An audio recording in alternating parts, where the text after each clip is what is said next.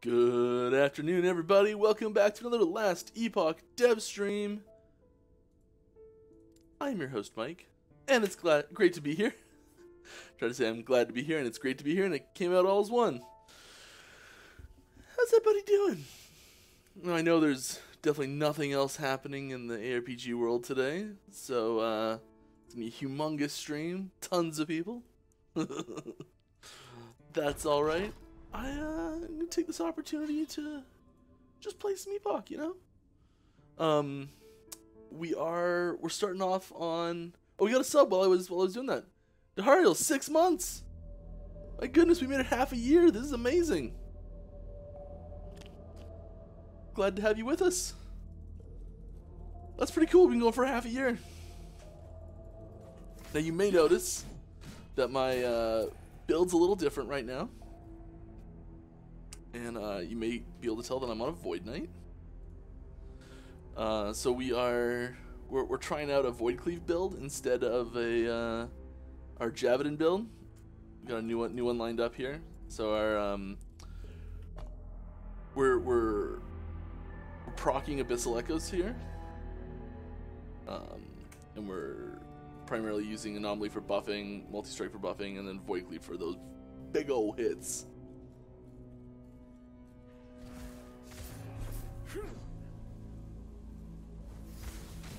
And it's been since early working on last patch before I actually played any Void Cleave really.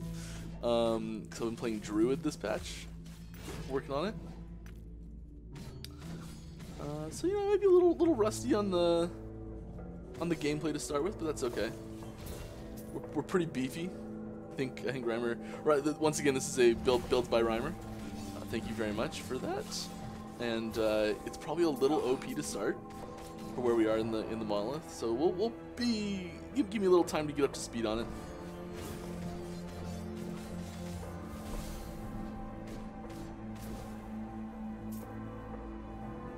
And I'm not 100% sure how the filter is set up either. What's each color mean? I want to stick with my two-handed sword. I'm loving the two-handed sword.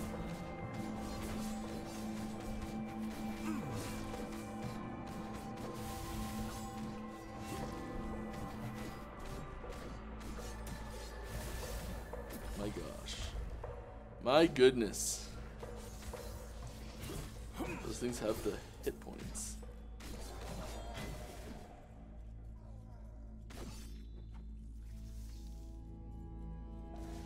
We cruise through here.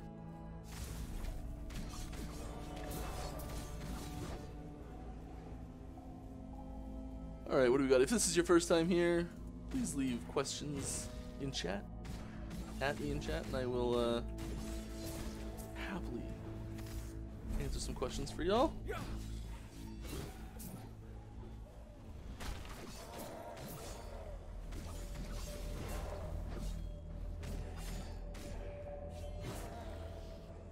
It's funny, every time I'm playing a new build, I'm like, all I can do is think of new ideas on how we could add cool things to it to change functionality. It's just beefy, isn't it? So right now I'm like, could we do something where like the anomaly enemies that you, because I'm using anomaly, and like it's sending them forward, or sending them forward in time, and you can reactivate it. But what about a node that would like reactivate them relative position to where you are when you reactivate it? So like it brings them with you, so you don't have to go back to fight them. I think that'd be cool. What's the new Druid shapeshift form? A lot of fun is what it is. Super cool.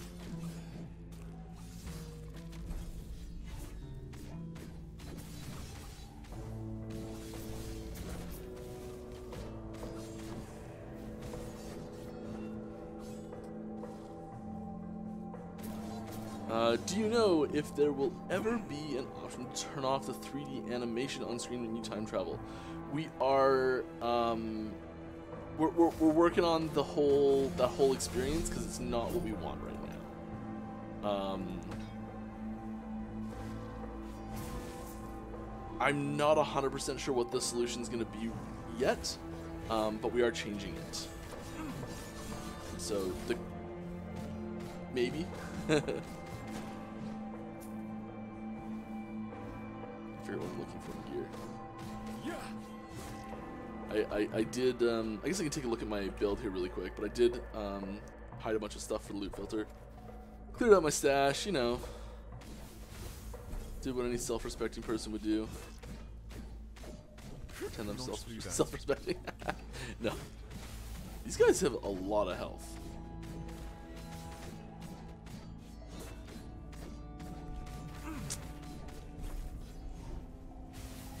I cannot do that.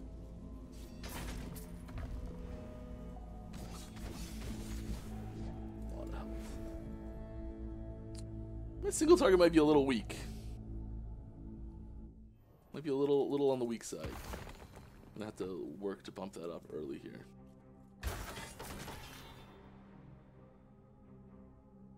Yeah, we're using two-handers. We do not care about shields. We're just gonna hide shields.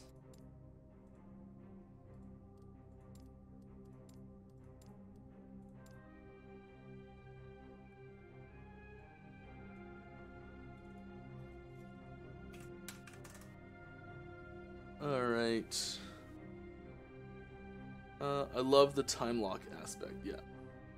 Super cool, so ice form confirmed. I mean, I love a good pun. Just throwing that out there, so, you know, maybe.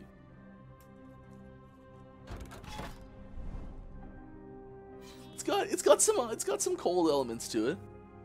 I think there's a cold node in there.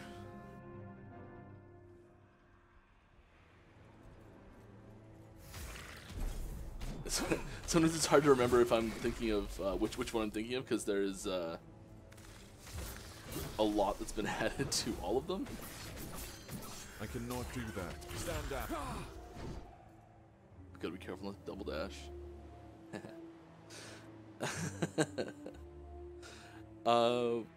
What are the high-level design goals for legendary items? Great question. High-level design goals for legendary items would be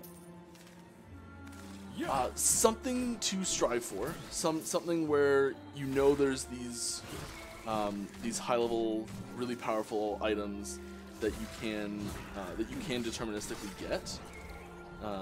Like given some sort of determinism is kind of possibly a misleading thing there, but where you have some agency over how the legendaries you're getting, so you can target certain legendaries. That's really important. So having that,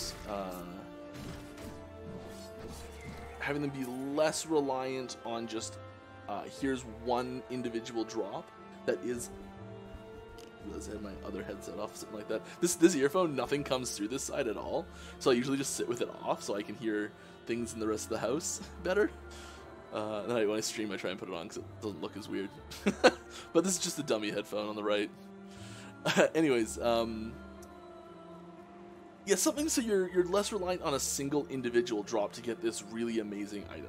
So legendary items are what you're striving for. They're what you're pushing for. They are really, really, really good.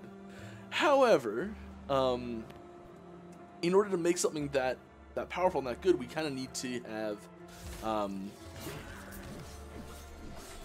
you know, it either ends up being like there's one drop, like okay, you got that one in a billion drop, and oh my god, you're suddenly 0 to 60 rich type thing, and while that is like really great to have those drops, we've made legendary items a bit of a important part of the leveling process and not leveling process, the gameplay. Itemization. There's the word I'm looking for. We've made we've made them a pretty important part of itemization in general. I cannot do that. So it's really important to be able to have a little bit of control over which ones you're getting, and to be able to work towards them in pieces. So having, I'm speaking really abstractly about this, but so a really good example of this is the Pandemonium event in Diablo 2, which I've been playing recently, and it's childhood all over again. Anyways, in the Pandemonium event, you can find keys that are rare drops from specific mini bosses, and you can combine those keys together to access some very difficult bosses that then drop organs, which you can combine together to fight the hardest content in the game. And it's these like stepping stone moments. These once you've got a piece of, like, the pieces drop, once you've found those randomly, you can then start to combine them together to make the thing that's really good. And you have a little bit of control over that. And this is going to help with, this is going to add a little bit of that to the game. So there's like, you're completing specific events to combine these things together in such a way that you are creating a better item. And yeah, that's I guess high level goals for it. I really don't think I told you much of anything about how it's gonna work or what it's gonna be exactly, unfortunately. So sorry about that, but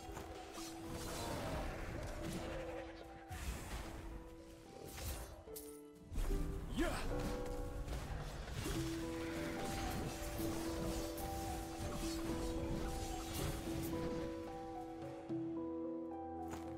I love boots. I love the sword. I want to stick with the sword. I don't know why. I'm just gonna stick with the sword. Probably gonna find some amazing axe and just be like, pooh, sword it is. that or a big mace. I can see big mace being fun. I'm gonna hide. Don't I have wands all hidden? I'm gonna make sure wands are all hidden here. Alright, next question from Karnaga. That's a cool name. Not die here for a second.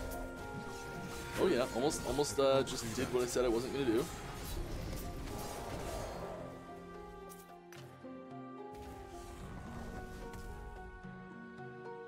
There's an interesting discussion over on the forums, I've probably been spying on it, about the skill level speed in early game and how some new players feel punished early on if they want to test stuff. Is this something you thought about as well, or is it something that's totally not on your mind? We've thought about this a lot. We've actually increased the rate quite a bit. There's an interesting thing that happens at the higher end too, where we actually get feedback pretty regularly that it levels too quick. So we get feedback quite a bit of both directions, and so this is not the first time this has happened where we've had like conflicting feedback, and it's difficult to know what to do with it. But it's definitely still on our mind, and the relative rates for character level,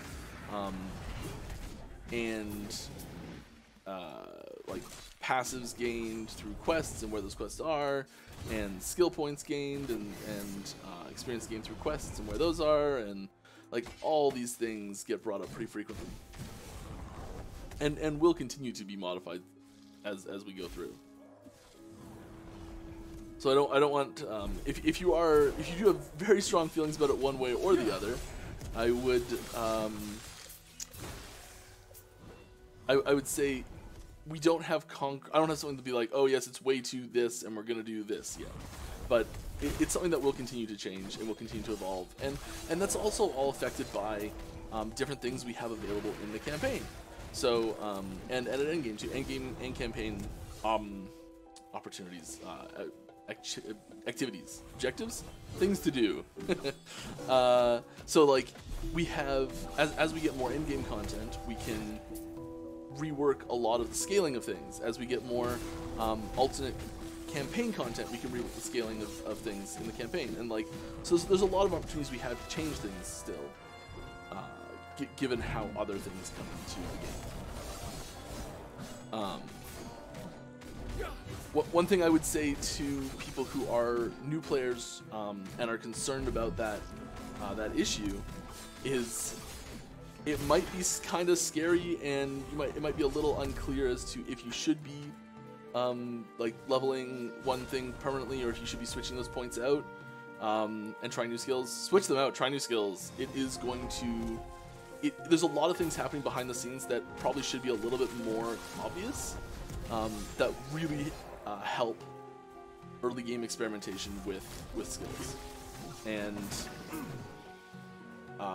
like catch up mechanics and like speed leveling of lower level skill, things like that. It's all there, and it really does mean that like there was I did experimenting with it recently on a level playthrough that I did, and I had one skill that I never respect from right at the start. Like I took my level 1 skill. I think it was I don't know who it was, but I took a level 1 skill and never respected it, and then I just kept changing out other ones.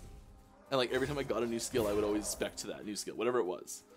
And like the new skill quite frequently was very close. Like it was behind by a point or two most of the time, but like not much. And if you leave it for any reasonable amount of time, it catches right up. I cannot do that. So I think it's mostly a communication problem, as I've been just talking through it as we're going.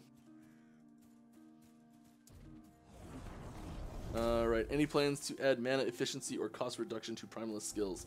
I mean, there's not a ton there. It's, we'd like to have thematic separation and mechanical separation between the classes.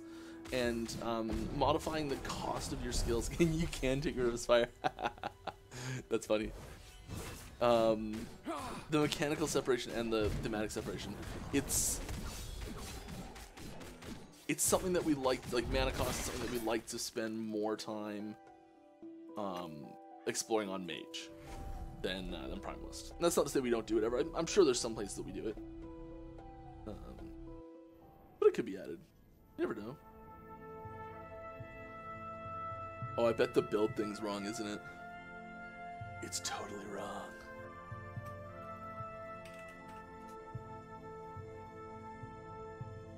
Reimer, if you have a build... Oh.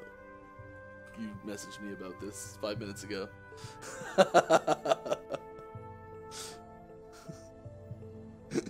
So good at this, guys. Don't even know. Custom, build, edit, new link, kablam, submit. There we go. Should be good. Streamlabs. There's my Streamlabs. New build should be up.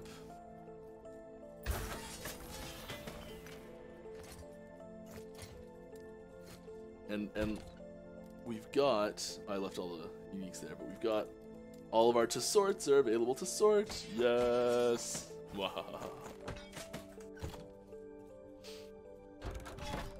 Go for experience. We want that XP. Alright, how many affixes legendaries will have maximum? Absolute maximum. 10? 12? I think there's an edge case where it can be 12.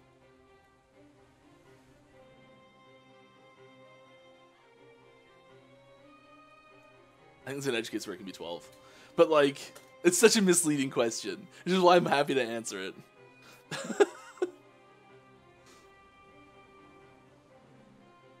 You're not gonna get 12 on one of them.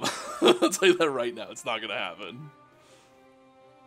Hello. What makes the? It's like, okay, you're not gonna get 12 on one of them. Like you're not ever gonna find a 4T7 item. Like and it's not directly related, but like it's just not gonna happen. Hello, what makes the 3 missing masteries so special that they could not be released with their class? Each one of them is a different story. The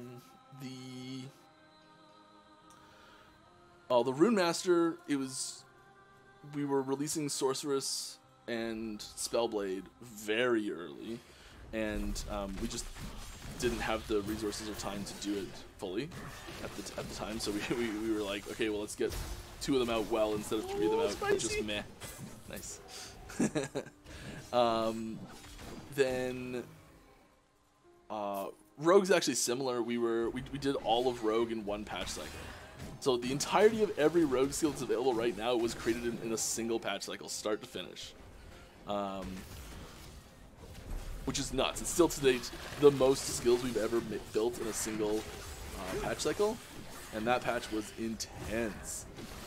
We had tons of people that were, we pulled everyone from everywhere to work on skills.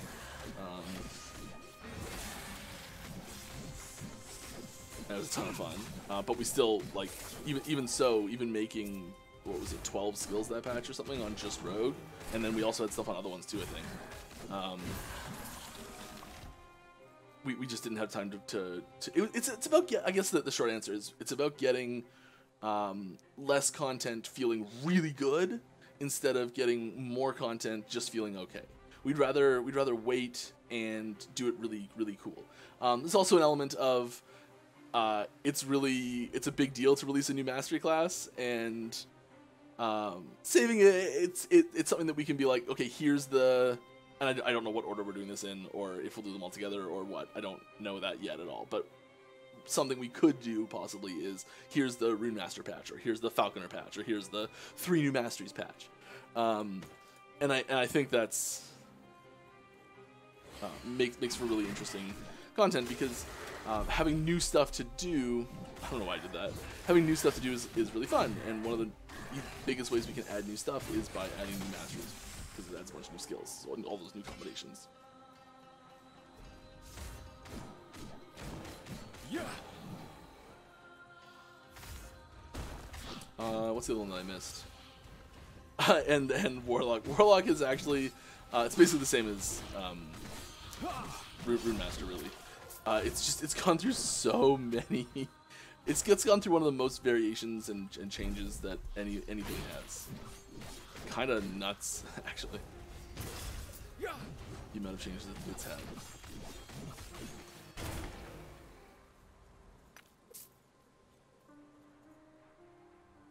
Alright. Will you ever change or revert how potions work? They haven't changed much over the last several years. So we're talking revert, we're talking like 3-year reversion here. Most potions that drop are either outside the map or bugged. That definitely happens every once in a while, but the dramatically vast majority drop inside for sure. If you're seeing most of them drop outside the map, like, that's something very wrong. I would verify gameplay files or something. I don't know. Like, there's, or there's some like specific spot where that happens, and you're just going to that spot a lot or something. I don't know. But they really shouldn't drop outside the map very often at all. Like, I haven't seen one drop outside the map in months.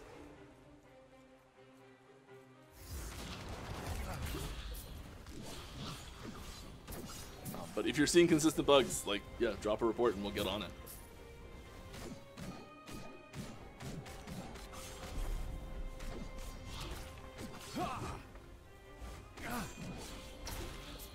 Gotta learn how to aim this thing properly.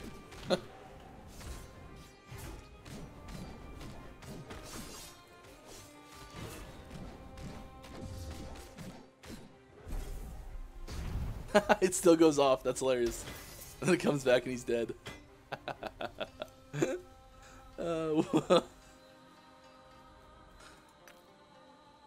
But so checking for every drop to see if it's gonna land in the map is,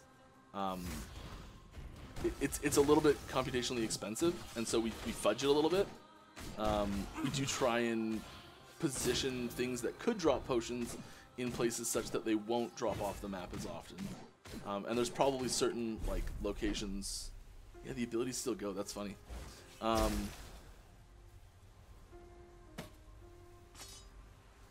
There's probably some locations where it's way worse than others. So we should probably be looking at those specific locations rather than the whole system, I think. All right. Any plans for a 30-point shaman skill in the relatively near future? Yeah. We've gone back and forth on what the final shaman skill is going to be a few times now. It's not coming next patch. I don't know when it's going to come, but yeah, it is an active, frequent topic of discussion for design.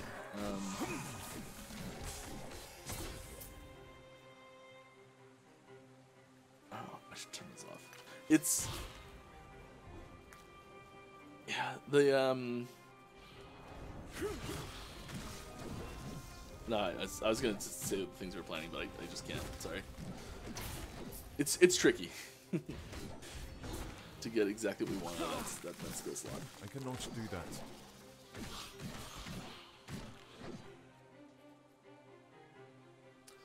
Spriggan teasers. Hi, Quiet. How's it going? Spriggan teasers. It'll be more to the point than previously.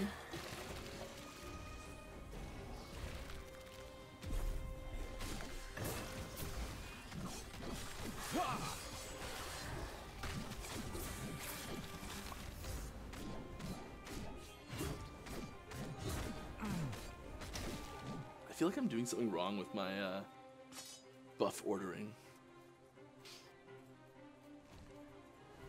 Alright, is movement speed still being looked at? It feels awful having to use ring slots for movement, not feeling like a snail. I think there's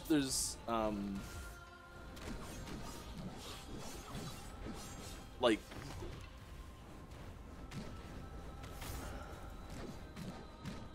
so movement speed will always be looked at, first off. The answer to that question will always be just yes. 10 years from now, the answer to that question will be yes. It's always going to be a topic that we're discussing. I would say it's tricky. You want to have a way to improve your movement speed. Like becoming faster feels really good. So starting off slow and becoming faster, that moment where like you speed up and you speed up and you speed up, that progression feels really good. And so we like having that progression where you're actually like you're noticeably like I'm getting faster and faster and faster. It feels like you're adding more power to your character. It feels like your character's getting better. Right? There's sort of an upper and lower bound on how fast the character can go, where it doesn't either feel terrible because you're too slow or is just ridiculous because it's way too fast. And so we like that gives us a window to work in, and we kind of have to start you as close to the low end as possible so that you can finish as close to the high end as possible, so you have as big of a transition where you can feel like you're getting faster and faster and faster, because we want that feeling, because we like that feeling.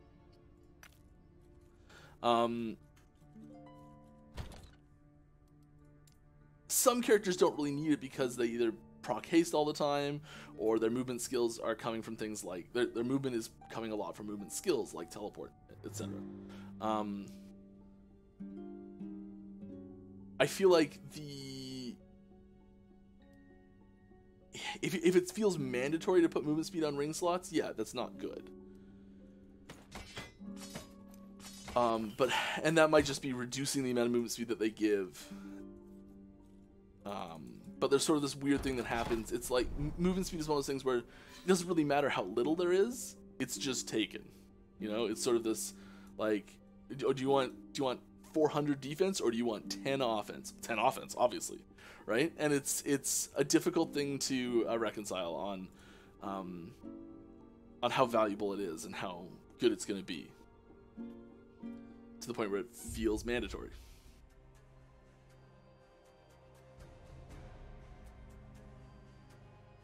Hope that gave a window into the discussion we do have frequently about it. Lol, okay, so to specify it better, how many affixes will you be able to have on legendary item maximum? And by that I mean on a single item, 12. I think it's 12. I'm pretty sure it's 12. It may only be 10. It's either 10 or 12. Yeah. But, like, most of the time you won't get there. That edge case I'm talking about is rarer than a 4T7 item. Or at least similarly rare. I don't actually know the numbers because they're so unbelievably tiny that effectively the same. Can you at least tell is it going to be more than 4? Yeah, you'll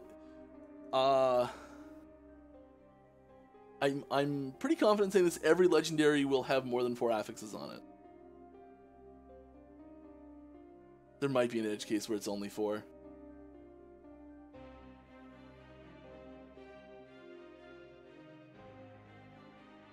I want to go look, but as soon as I look, I'll just give away how it works.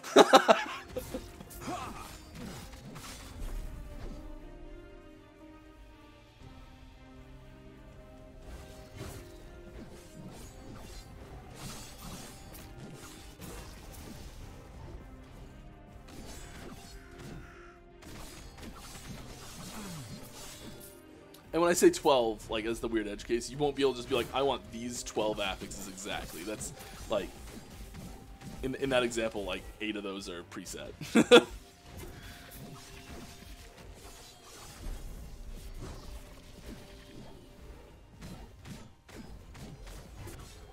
cannot do that.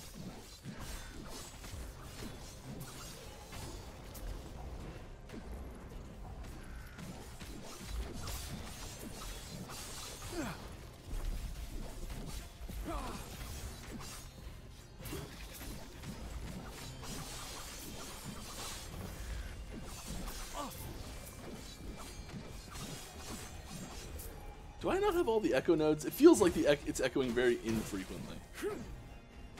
Maybe I was just playing Warpath Echo and that one can go crazy high.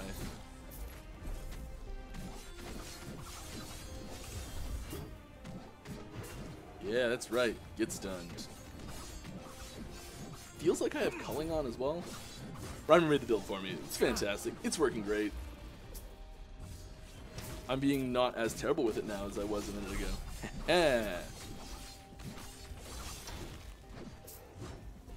I do love Anomaly. I'm getting back the feel for it again.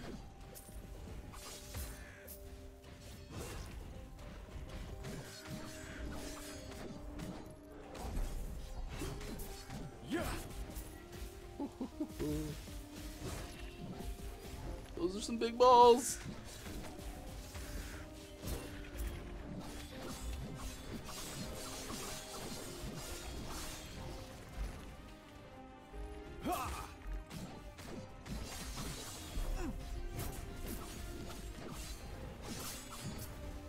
Some big balls.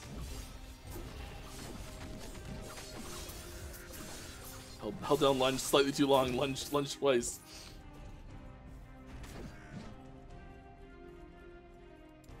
You need to put like a little like time in between. You can reuse it there.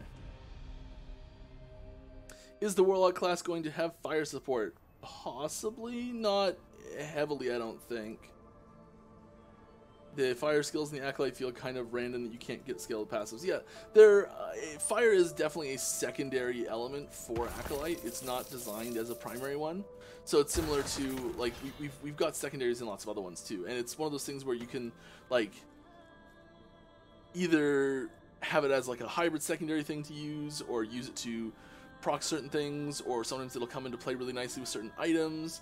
And they're really designed as like exploration avenues for you to try and design something around, whereas the primary elements are really designed more as a, I'm not sure how to do this, I'm gonna do what seems natural for this class, okay, it works really well. And having those distinctions, I think, is important. So it comes back to like Diablo 2 as an example, the Enchantress. So Sorcerer, you're not a melee class, you're not a bow class, but you can use Enchant to suddenly get a whole bunch of attack damage and attack rating and everything. And so you can become this melee class with Enchant, this weird skill that has almost no other synergies, and this, like, a couple dumb items like the beast and become a bear with enchant, and suddenly you're like, okay, this is just weird, but it works. And I think that type of interaction is really important to have. Also, I missed it. I think I was talking. Thank you very much, Master Sword 1291, also for 6 months. That's amazing. That's so cool. We got 2 6 months going. Wow.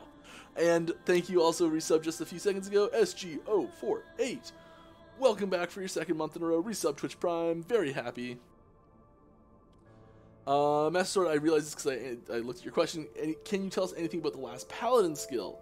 No. And that's not a, like, am I allowed to? I just physically am incapable.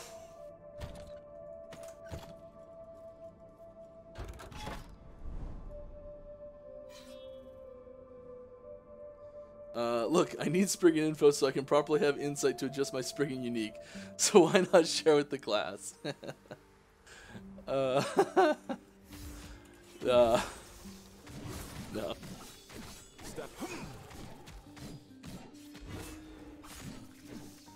I've been told very, very strictly I'm not allowed to spoil the new transform stuff. Yet. Yet.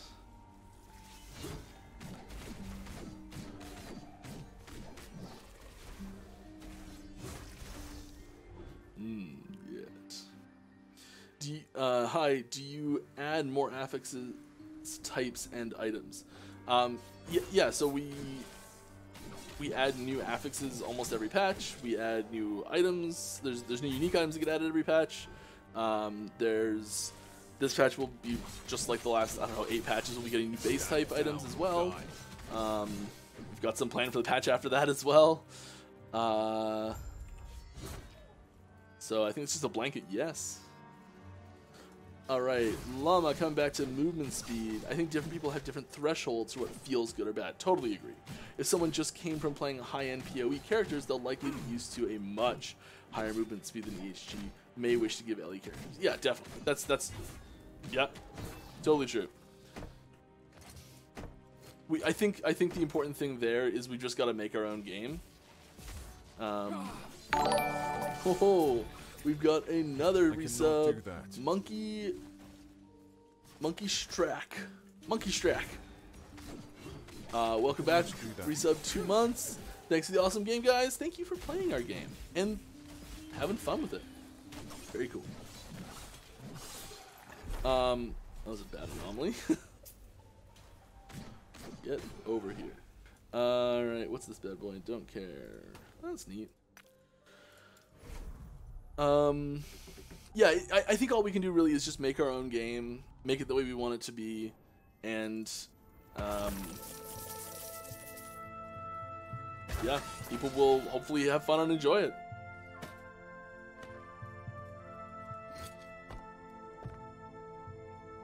Alright. By the way, you wanted to tell something about the new druid form when you've been rudely interrupted by other questions, so please come again. What was it you wanted to say? They're pretty cool. They're super fun. And they're sparkly new.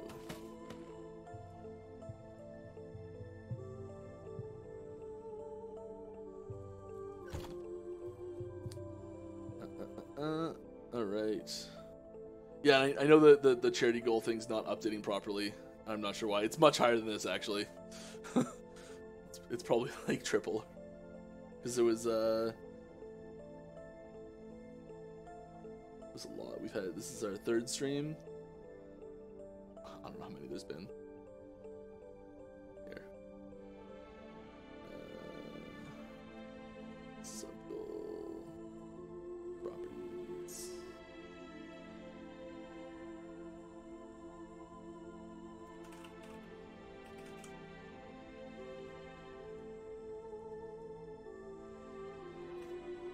I don't know where we're at.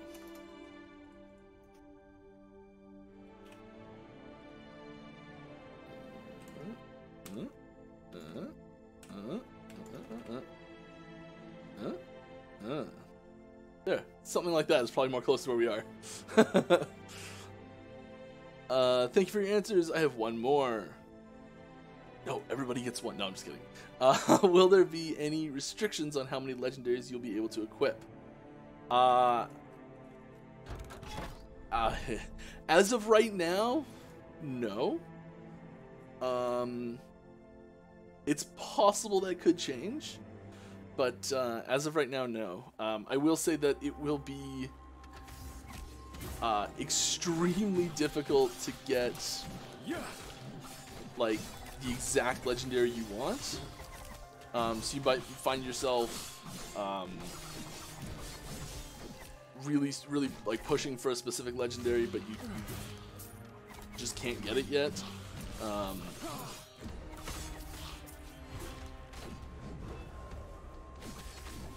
And so it might take you a while to get your exact legendary that you want. And you may get legendaries that are like close, but not quite right.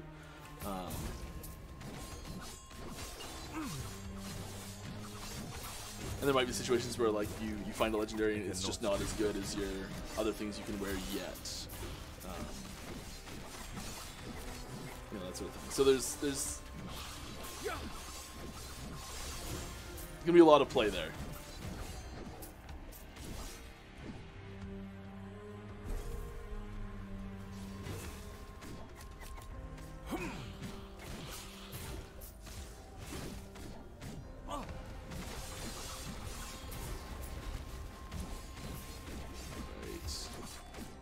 I always get a little absorbed in the arena ones. A little on the tricky side sometimes, and I'm still learning the build.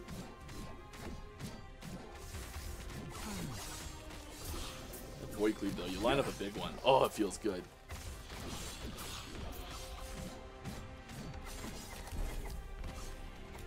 Come over here. Hiya! That's a good one. Felt great.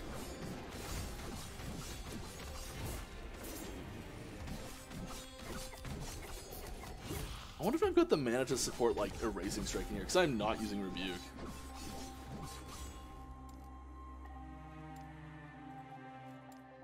Just toss an erasing strike in there.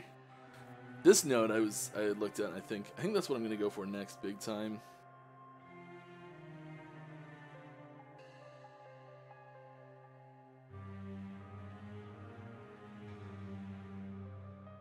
Right, the void essences, I forgot about these two. You do a lot of void damage. do. But yeah, void essence might be the way to go. Just the void damage and move speed though, so good. See, move speed. Like this great thing, move speed, 1%. Let's go for it. I am victim to the same thing that I was just mentioning. Alright. Any plans on trying to implement anything to help provide an alternative to just attack or cast speed? I think Blade Dancer's idea is a great one. We'd like to see more combo builds instead of just cranking up attack speed as much as possible. Yeah, and I think that comes back to again the us attempting to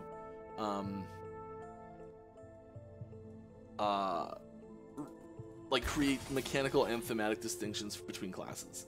So you bring up specifically that one class has this distinction, and kind of what I hear is, cool, we've made a unique mechanic for that class, and it's interesting and fun, and people like it.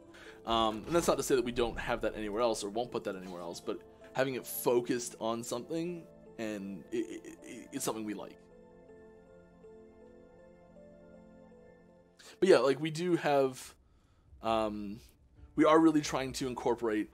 okay, so Rogue was the first class to really push this inter-skill synergy hard. We definitely had it before Rogue, but it was the first one where almost every single skill has multiple other skill synergies, to the point where you're not using them all. In a lot of other classes before Rogue, if there was ever something that procced another skill, you were almost always just using it because it was just the best thing. But now we're trying to make it so that you're having to choose. So for example, like the new Werebear form, there's synergies with like 10 skills there, or something ridiculous. We actually just cut one, I think, so like 9 or whatever. You know, I don't remember what the exact number is, but like to the point where you can't have all of them, and I think that's much more interesting. Alright, are there any plans to implement speed level things to the game so you don't need to go through the entire campaign at the same pace, like how Grim Dawn does experience potions and a level 1 leveling set? Well, we do have some leveling items. Hammer of Laurent, for example, like the item levels with you, or it gets more powerful as it scales off your level. So yeah, we're definitely interested in doing things like that. And then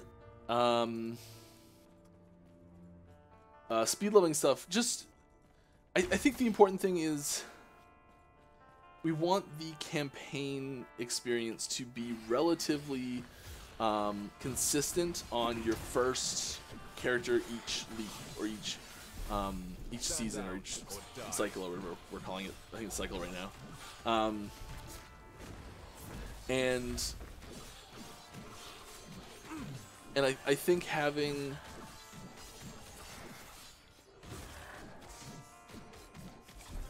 Oh, I did not mean to do that.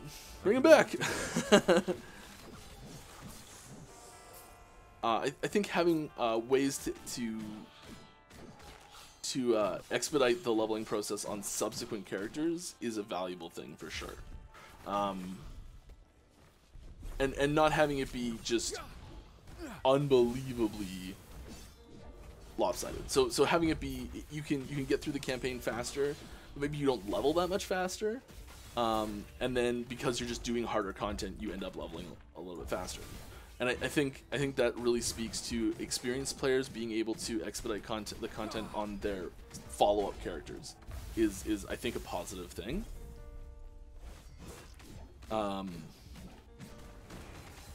So that's more what we'll be looking for.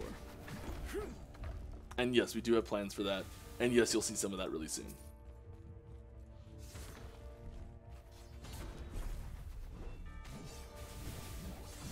I cannot do that.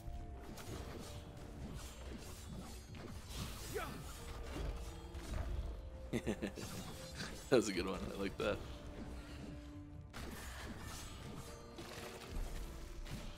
I cannot do that. All right. Is there any new skill that you can share tease from any of the last 3 specs? No, sorry. There's not. Would love to.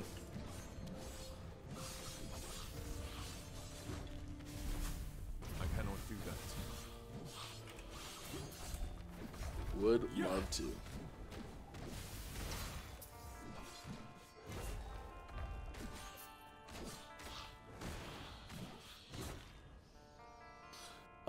When to expect next content patch 084?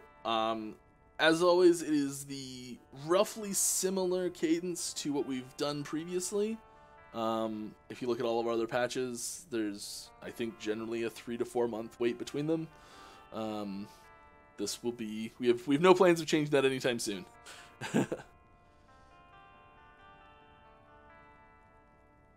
Oh, Llama already answered. Yeah, that's a great answer, Llama.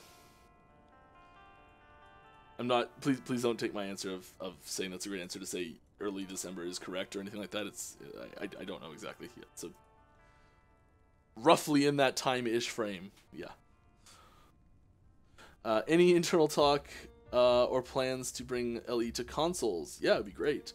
I miss LE while on the road, was stuck playing the competitors on console. That's okay, we got great competitors and they have fantastic offerings on console, but yeah, we'd love to.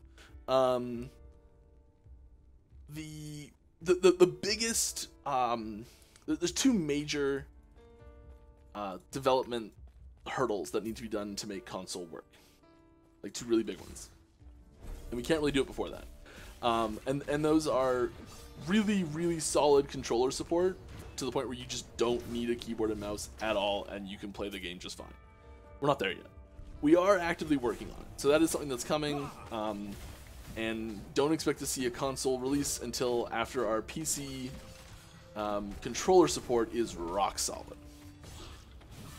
So there's number 1. Number 2 is multiplayer and networking functionality. And the systems we're building, like we are building with that in mind, but we are building it with a let's make our initial release solid, and you know, if if there's problems, we'll come to it later. So we're really focusing on our PC release first, but we are building it with systems in place that can support console as well. If that makes any sense at all. We're trying to future-proof ourselves, but we're not going to cripple ourselves now in exchange for future-proofing later. I think it's a good way to put it. It's our dancing snake body.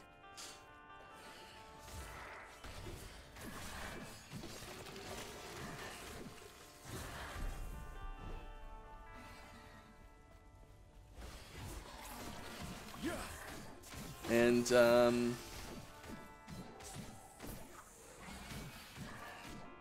yeah, those are the 2 big things: networking and controller support. But yeah, that's something we want to do. We also need to have like good relationships with the major console companies, and you know, get dev kits for those things, and like suddenly there's a new build and release pipeline and a new QA pipeline, and like there's a lot of stuff that it needs to get expanded upon when we're gonna do that. We do want to do a console release. That's a goal for us on the horizon. I have no idea when that'll happen.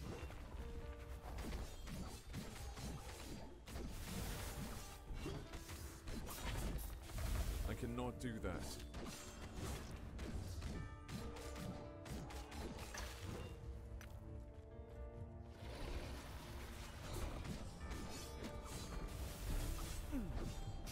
Keeps going without him.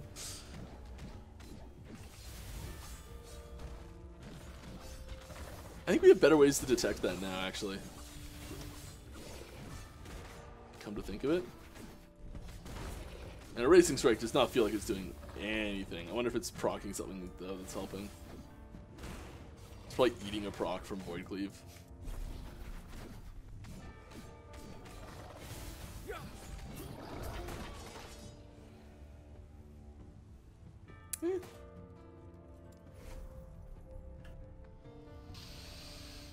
Alright, this is my first time I got your stream. Welcome, glad you can make it.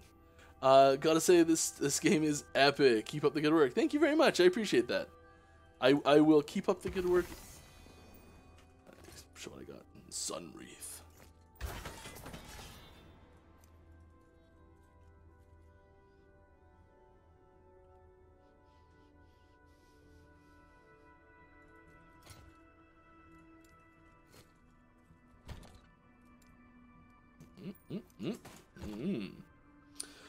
Mana back on crit from Void Cleave and do Erasing Strike. Oh, that's how I should be doing this. I mean, I'm not running into any mana problems. That's the thing. It's just like I'm just kind of hitting stuff. Haven't looked at my mana in a while. Will LE endgame system expand version 1.0 release after 1.0 release? Oh yeah, definitely. Will be add more skills than just skills coming from masteries. Yep. I mean, there's like triggered abilities. We have those all the time. The 1.0 release goal for skills on all classes looks a lot like this, with one extra one right here. So that's our goal for 1.0 release for skills for all classes. We're missing one right here. That's it. And so every class will be the same, and that's like, you can clearly see there's a really easy extra one there for masteries. These can get reorganized slightly. Like we've already got a plan to shift this a little bit to add another 2 right here and another 1 right here. So there's that expands, or possibly another row as well. So we are actively building in space in the UI for these extra skills, and like we've actively built in space here, and there's not really a lot of space here. We can put one here, but yeah, there's room for just more skills to just come from leveling, and yes, that is something we are going to look at post launch.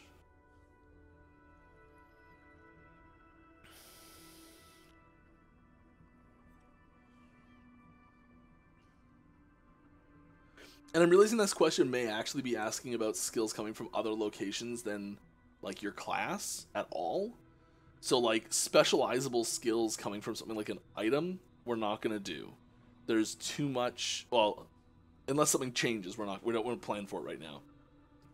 There's already things, so like +1 multi-strike, right? If I take this off, I lose a point for multi-strike. But what if I took this off and I lost a whole skill? Like, that's a problem, right? Here I can see it came out of this one, I just pop right back in, no problem.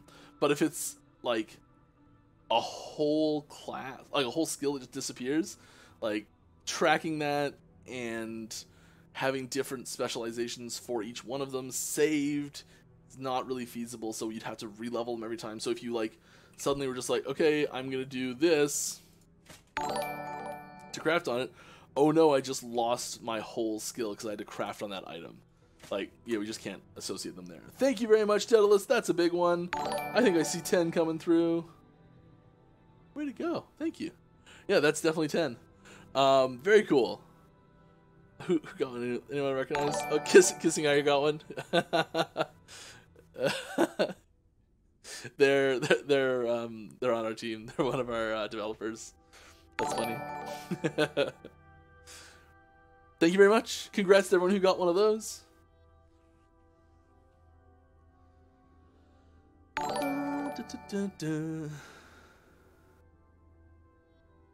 Growl plushies merch when? Oh my gosh, I know, right? Like, yeah, we've got to do things for those for sure. Like, I've seen these reversible plushies. And like, there's probably certain things, the ways they work and everything like that. But like having one that's like a regular Growl and then like you turn it inside out, it's like a void touch Growl. I think that'd be really cool. I was thinking about this randomly a few days ago. Any plans to make the game especially monster killing more gore? Yep, there's environment gore is I think slowly being turned up in a few places.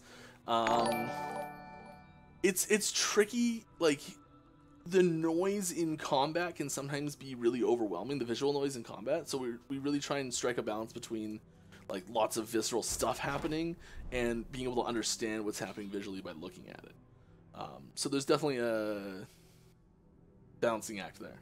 But yeah, we have been getting, and like we don't have a E for everyone or whatever it is rating on the game, so we don't have to be quite as cautious with it.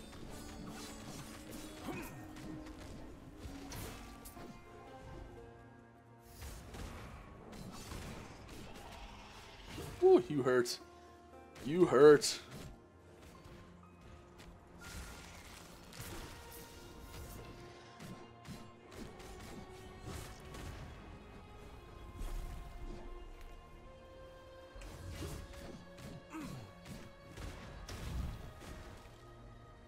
Racing Strike's threshold for culling is really low to start with. So are those? I can. Let's just sit and read some questions here. We got a couple that look good. Have you seen PoE 3.16 patch notes? Yes, they introduced Temporal Rift, which has similar functionality. Yes, there are similarities between Temporal Rift and Volatile Reversal. There's also similarities between both of those and Tracer and Echo and like, it's definitely not a first time brand new mechanic that we came up with or anything like that. I think we put our own spin on it, and we're still developing that personal take that we have on the skill, and especially the changes that come in with the skill trees. But yeah. If the implication is something about like stealing it from us or anything like that, I would be unbelievably flattered if they did, and I really don't think that's what happened at all.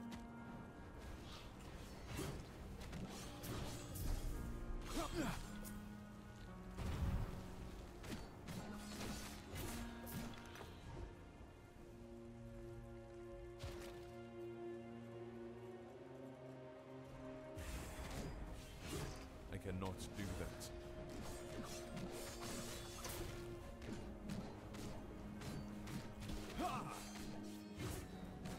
Alright. Also, on a side note with that, I am really interested to see what they do with the skill and like how it works with all of their support gems and everything, and you know, I'm really excited to see what happens with it there. Because there's some tricky things that we've been dealing with that skill for quite a while. Yeah. We've been doing a lot of work on it recently, actually, before that announcement even happened. We've been like really working on it, because there's some issues with it. Like, there's some really good things about it too, but there's some big issues with it. Yeah. I cannot do that.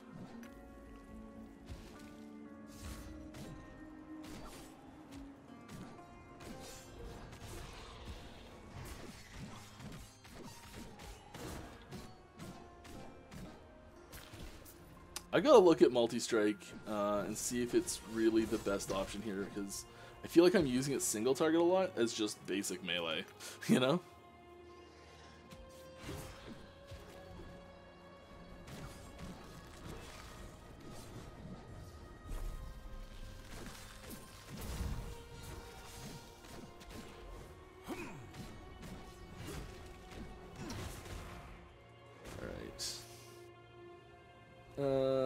Will Healing Hand ever get a tree? Yeah. Healing Hands. Yes, it will get a tree.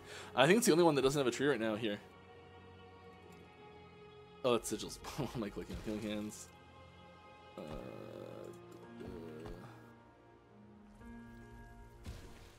Yeah, all these have trees.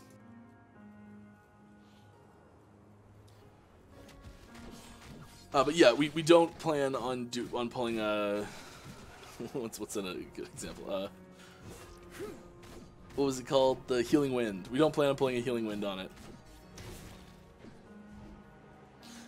How will dungeons scale their difficulty? Will they scale by just area level, or will the player also have choices available to them that scales the difficulty higher, and thus available rewards? Additionally, if dungeons interact with other endgame systems, will those also scale their difficulty even further? Wow, lots to unpack there. I can't really give you exact info because we haven't done our big dungeon detail dev post yet. We're still working on dungeons. The functionality is not, well, the functionality is actually in, and it is playable right now, but it's not, I wouldn't say polished yet. So we are still actively developing it, and things could change. So I don't want to say too much about exactly how it'll be. However, it is designed as both a leveling mechanic and an end-game mechanic, which is only really possible if there is some form of scaling involved.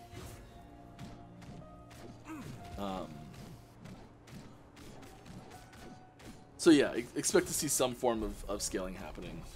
I cannot do that. Unless we completely change how we want it to work in the next, like, time to actually get in the pack day. Yeah.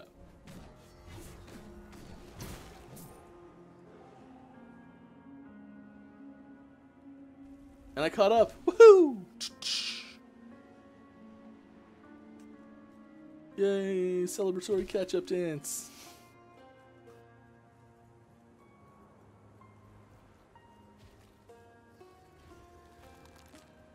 Hauntingly beautiful music. Let's group everyone up. Who wants to party? We like to party.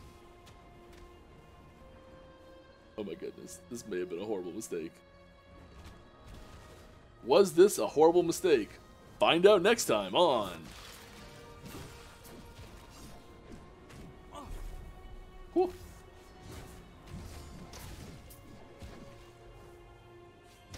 No, it was not a horrible mistake. It worked great.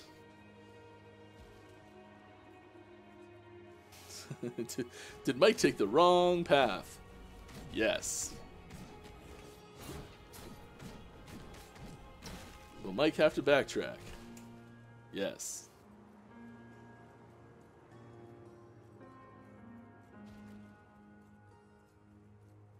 Pretty sure anyways.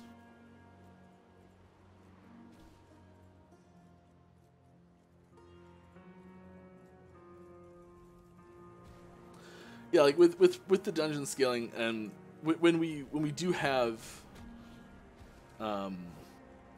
like scaling difficulty, scaling rewards is also a thing.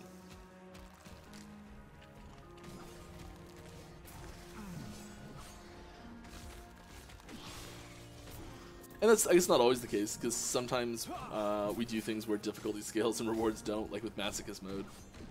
We're just like, good luck. I really love how Masochist mode is just like, oh, you think you can do it? Go for it. Give it a shot.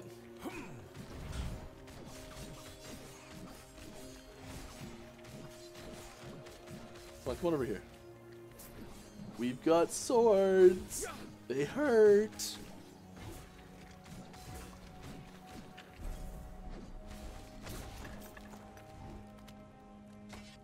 There we go. Hollow Blade. That's probably what I'm looking for as a base.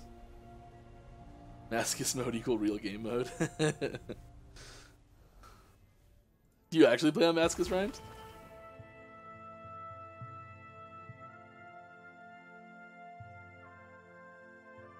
Ooh.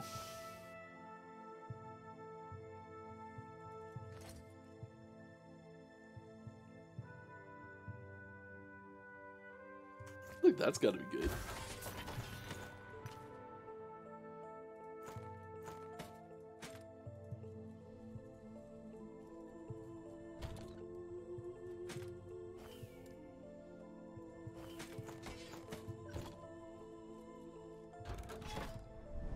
Will you guys make more maps that make a proper loop nothing more enjoyable than clearing the loop on a min-max character? No enemies left without backtracking, or do you feel dead-end backtrack maps are needed? I think variety is great. I think having I can definitely understand the love of the loop. Okay, don't get me wrong, for sure. I think having variety is really important, just almost across the board, with almost every mechanic, almost every system, almost every option. Like, just having different options is great. Yes, sometimes, yeah. Mask is tough, man. It is. It is no joke. I mean, technically it originally was a joke, but still, it's tough.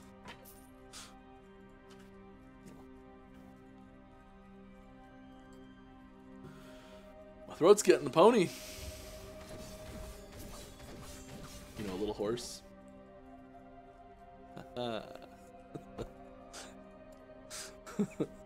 Alright, where should I put these points?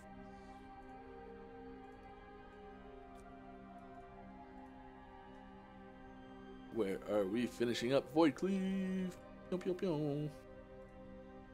Skills. The Void Cleave.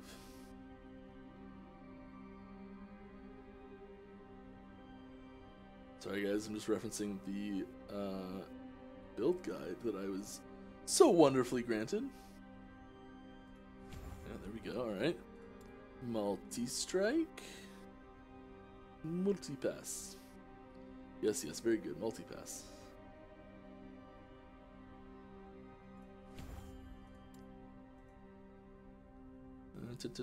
Give you a chance to see what I'm actually building if you haven't followed that link yet.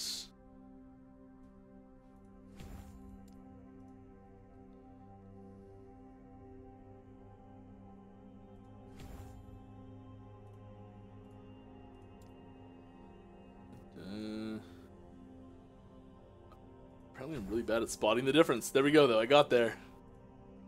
We got there. I guess I should look at the passives. What passive should I be investing in? Yeah, okay. Move speed and void damage. Kill surprise. Alright. More questions. Yay! Alright. Does the new crafting system deal with the little problem of having thousands of unused shards? Yep. It feels a little bad seeing the shards. Ooh, count always go up and never down. Yeah, there's we're still looking at a way to thank you TNY. That's big. Five gifted subs. Congrats to everyone else who got one of those. No one on the team got one there. I find that funny when someone on staff gets one. I wonder if there's a way you can, like, opt out from those, so, like, people who are not staff get them? Oh, doesn't matter. I guess just being subbed is the way you opt out. Anyways, I was answering a question about too many shards. There is a mechanic in the new system that will mean shards are, or the change system, shards will get used more frequently, just in general across the board. You'll end up using more shards. We know that there's quite often a pretty heavy imbalance in which shards you're using and which shards you're accumulating. So you're sitting there and you're like, I've got one of this fantastic shard that I want, and I've got 400 of this other shard that I'm never gonna use. And we don't have something specific for that situation yet. We are well aware it's a problem. and like there's lots of simple solutions there. So things like just basic things like, okay, you can trade 10 to 1 for any shard, you know. That might be a little too open, because then it becomes you can suddenly just trade, like you're just picking up any item that has, like any T20 item suddenly becomes like 2 of any shard for you. You know what I mean? If you were to get all the shards off of it.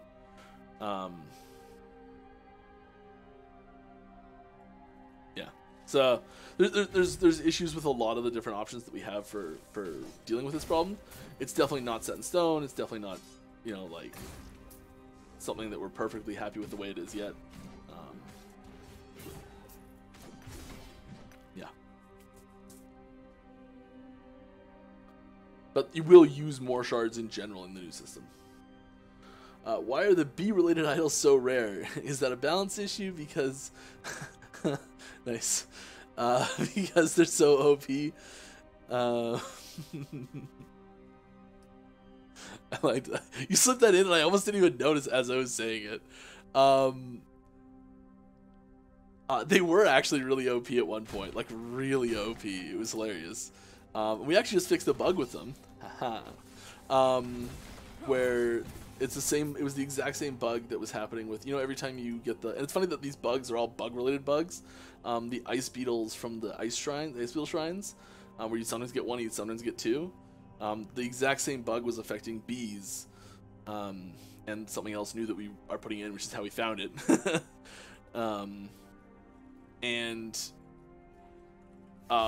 So like, yeah, we just fixed that. So bees, I think we fixed the bug, and we've buffed the number of bees that it spawns from the tooltip now to compensate for the bug, because the bug was spawning 50% more bees than we wanted it to. I cannot do that. And when it was a little bit more powerful, that 50%, random 50%, so sometimes it could be just, it could just be double for long periods of time. Which is why you'd see these builds a little while ago that would just spike bees into the stratosphere.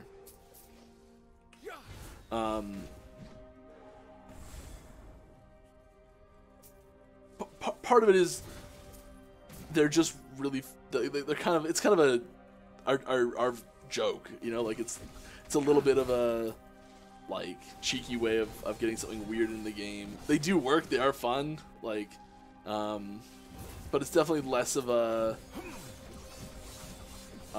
new player experience and more of a like, oh, I'm doing my like 3rd build and I'm gonna do a B build now for fun. That's kind of how I see them personally, at least.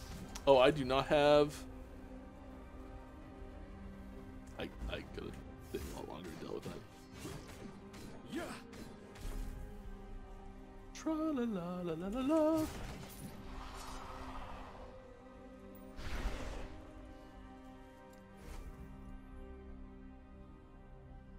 And it's good to have things that are more rare than other things. You know, so you're like excited when you like you're playing through. You play through a prime list the whole way through. You're into end game, and suddenly you spot this bee idol, and you're like, "What is this? I didn't even know it existed." I think that's pretty cool. So basically, all that we want more than 4 affixes, you are solving through legendaries. That is very nice to hear. So basically, all that we want more than 4 affixes. Sorry, there's something weird there, or I'm just reading it wrong. Will there be possibilities to craft affixes as well on legendaries, or is it strictly combination of different items crafting in order to create new one? And how many maximum items can you combine into one legendary? I'm not going to answer that question. Sorry.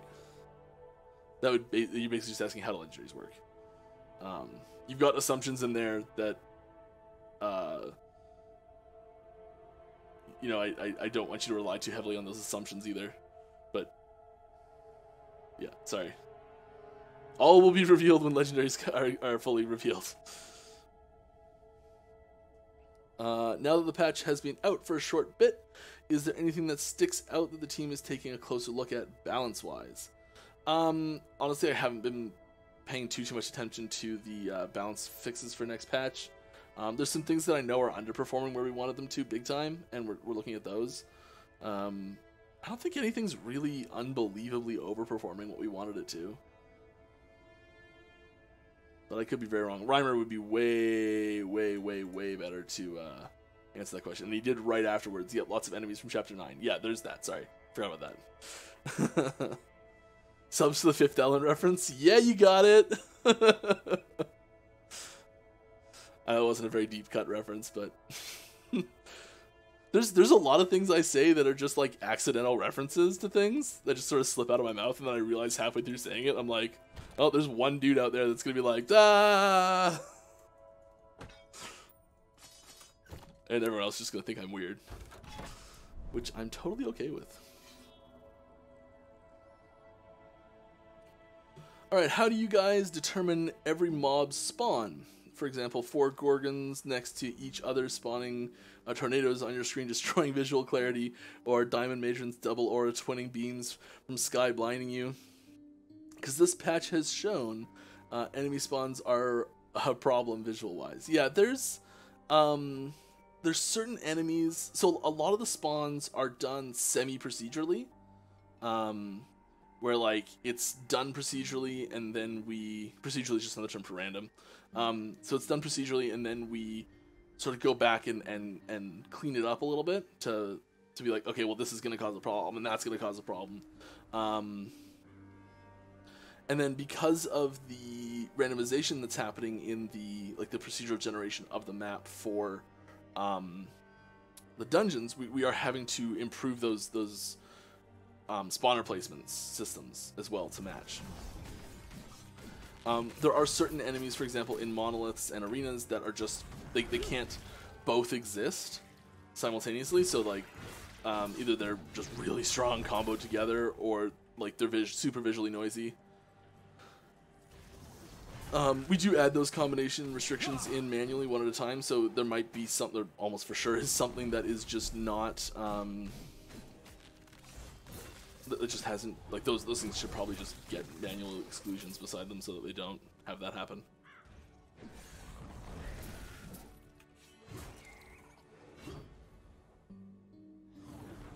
I think Reimer actually would be able to answer. I think Reimer does some of the monster spawner placement stuff.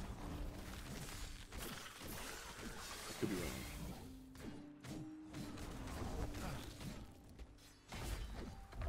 I've worked very away from that stuff. Oh, I've touched on it a little bit, but not really. Caw. Well, there's the second crow. Oh, that wasn't the second crow. Never mind. I thought this was the second one. Oh, we can make a 2 crows build.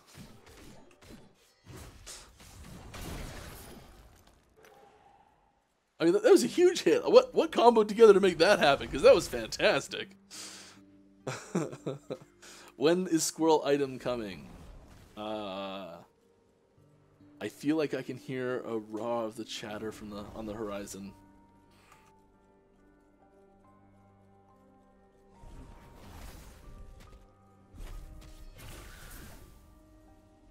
I cannot do that.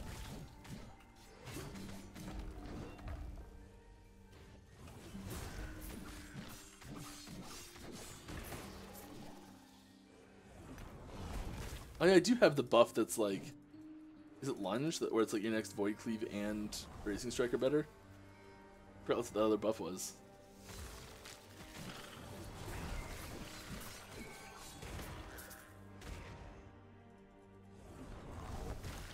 Just slow targets? Might just be the slow buff.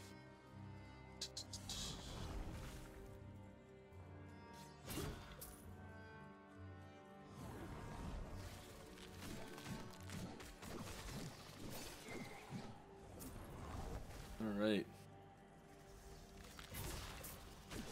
Just, you know, just going through these. I feel like there's I'm not quite doing something just a tiny bit wrong here with this, with how I'm playing this. I can feel it. Certain circumstances using the wrong abilities. Reimer, save me. What am I doing wrong? Am I being dumb? Nah, we don't want to pike.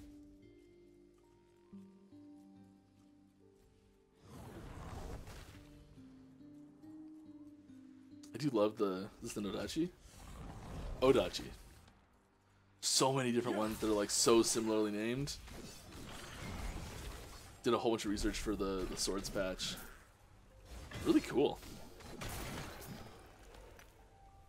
Really cool. Everything. I'm doing everything wrong. I'm assuming that's referring to. So I would not be surprised.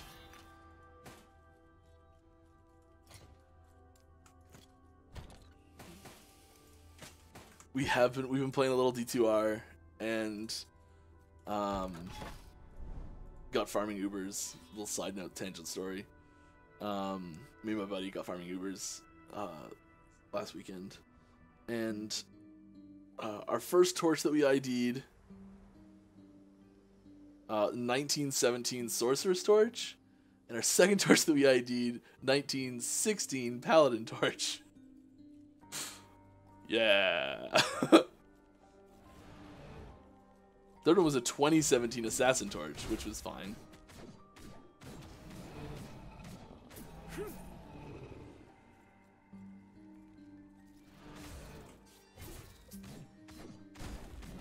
But yeah. We're still debating if we want to sell it or use it, the Valley Torch.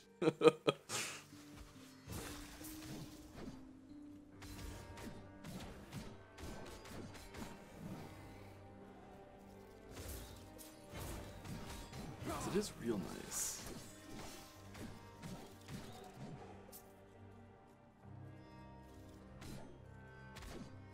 I still have to find a rabies werewolf, to be honest. No, we're gonna do our weird builds we're doing is we're gonna have a wolf barb and a bear sork, and we're gonna roll with those together.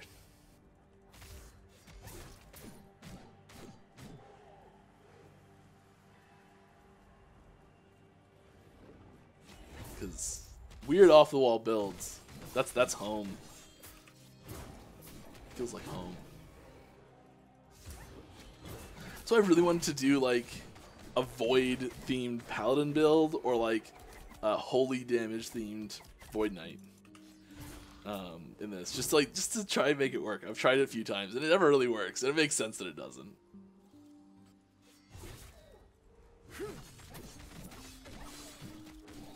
And I'm sure someone's gonna have a link to a build that works perfectly for that. I just didn't know about it. Come on, someone prove me wrong. Come on, someone prove me wrong. Ooh, that's nice. Endurance threshold. Hydra Sork Tornado Druid, won't lie, is a fun duo I recommend. Yep. Hydra Sork is just... I don't know, Hydra's... Nah.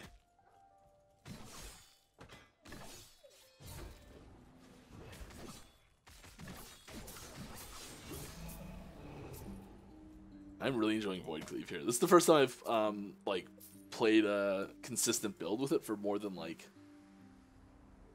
an hour. It's really just barely over an hour. But like I leveled it last time, so it wasn't really in the model for very long.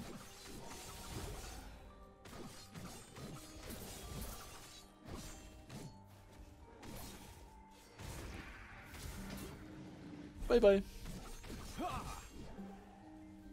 Come back. That was a big hit.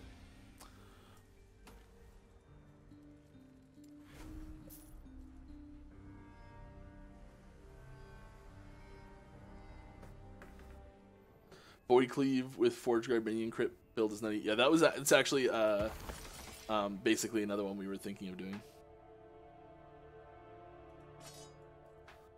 Need those two-handers. Titan Femur.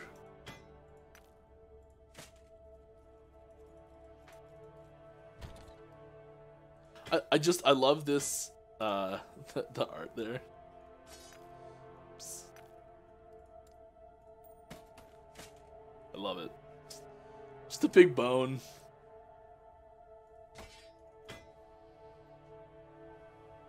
Feels good. Yeah, there's new items coming next patch that are gonna be sweet. Excited about that. This one. Sounds really good. How are my resistances? Can I just like switch out some of these things? Like, cool. Cool. Oh, no, I need to remove one of these to get a square one in, don't I?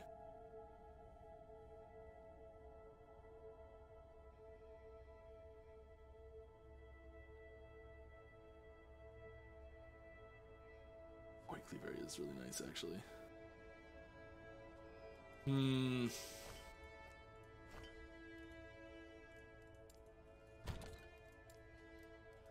Oh, what is this one?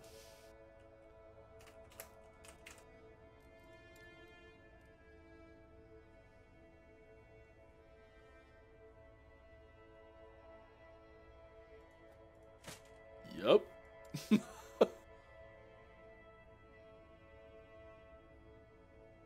Way better. All right.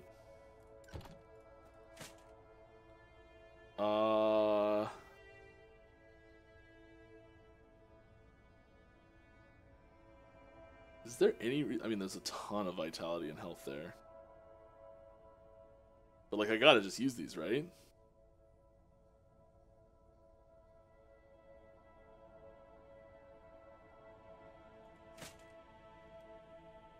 Like, I've gotta do it. Those seem amazing. What am I forgetting about here?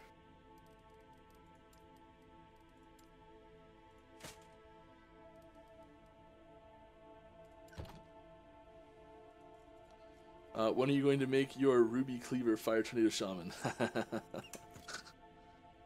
Be bad.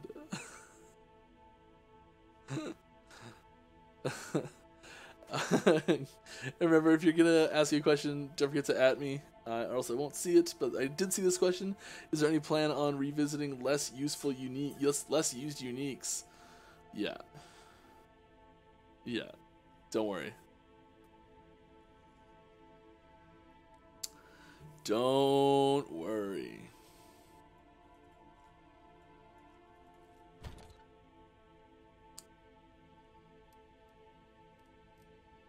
These boots, for example, will be probably really freaking awesome next patch.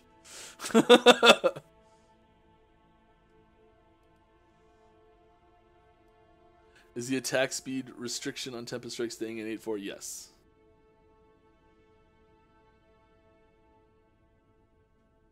It is. It is. Well, as of right now, it is. You never know; it could change. I want to try and craft some stuff here. Let's flip our camera. Let's try and do a little crafting. Let's try and bump up some of the gear that we've got here. Like, I've just lost a whole bunch of fire resistance. No problem. Let's craft some of this into the ground. Into the ground. Into the ground.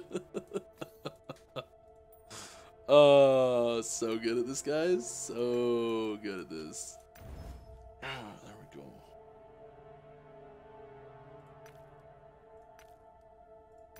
Oh, look at that. Oh.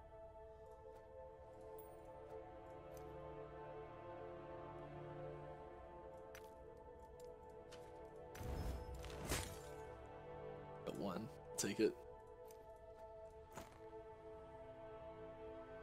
Crit multi. 9%? It's not worth it. Let's get a major fracture on it.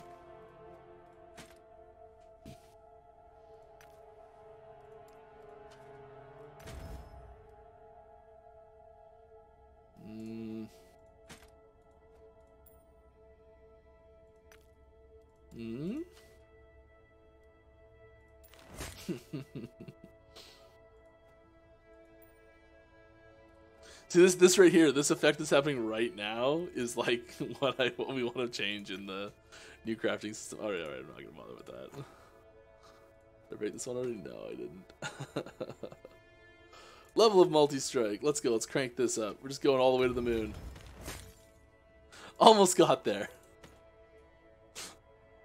Almost got there. Oh, not even close. 4%, 29. Damaging fracture. Oh no. Just like ruining my weapon. Okay. Well, we successfully made ourselves weaker. No need to thank me. This probably isn't actually any better. It's not going to be useful. These are all spears except for that one bad boy. Let's find an Odachi. Odachi. No, we know that one's bad. Minion, poo-poo. Just straight basic. Nice and pleasant though.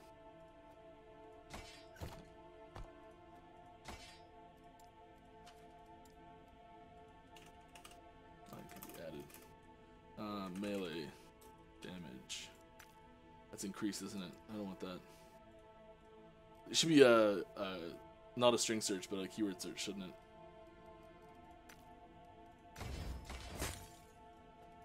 It gets thrown on the ground. It's not even getting sold. That would just happen right there. That's what we're fixing with crafting. That is like just right there.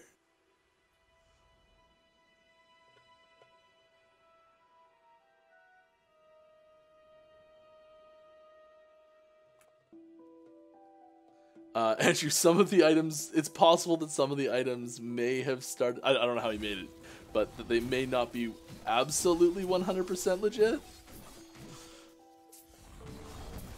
They probably are, actually.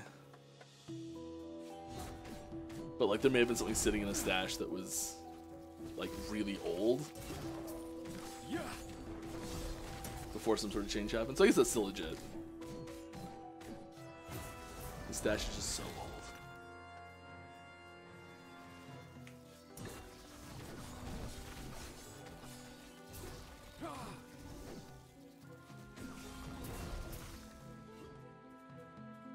This is more about me sitting here answering questions. I'm just playing for fun while I do it. The playing's for me. The questions are for you. It's the playing so you can watch how terrible I am at certain things. Alright.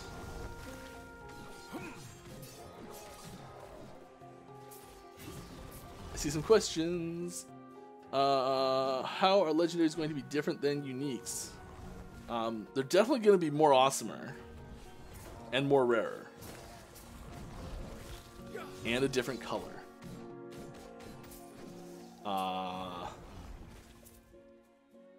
And you'll have more control over what they are. Like with uniques, you have no control over what stats they have at all. You'll have more control than that on legendaries, so more than 0. Could you change attack speed restriction from penetration to proc chance, making the one-hit style work, but still allow for secondary procs to stay relevant? That's the whole reason why the attack speed restriction is there, is so that the proc, so that the procs don't happen too frequently. Basically, yeah.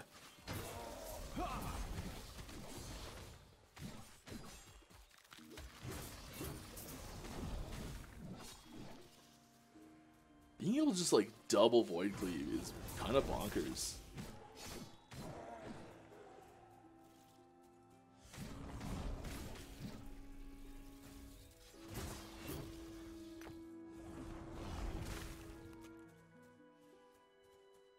Oops. That's the perfect anomaly.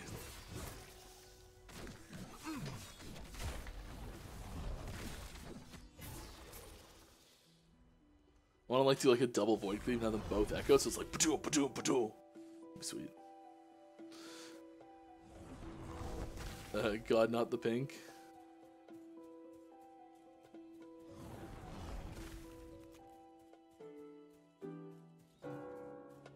I missed. Huh? Can we get a legendary color reveal leak? Nah. Because it might change.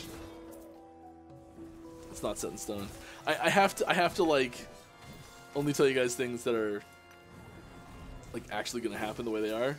Because if I say something that's like it's probably gonna be this way and then it changes slightly, like I don't know what happens, but there's like this game of telephone that happens, and like I see people in chat that are like, oh, they said this is gonna happen. I'm like, I know what you're referring to, and I definitely didn't say that.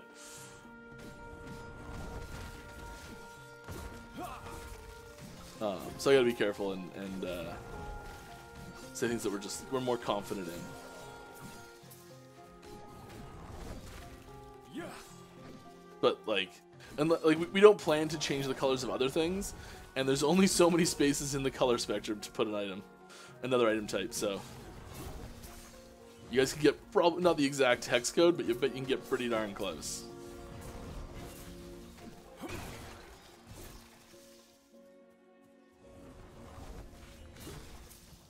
This +1 charge on Void Cleave, game changer. My goodness, this build just got like so much better. I don't know how, but like, yeah, my jam. It's my jam right here. This is what I was missing.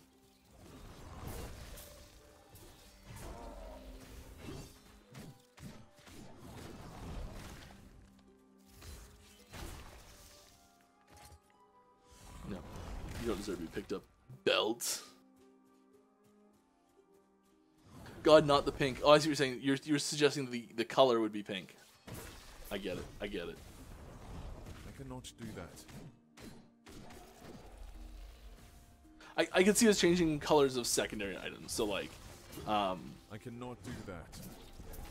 I just mean we're probably not going to change the color of like uniques or sets or magics or I cannot rares. do that. Yeah. So what do we have? We have blue, yellow, white, green, brown, or orange. Not brown, orange. Yeah, orange.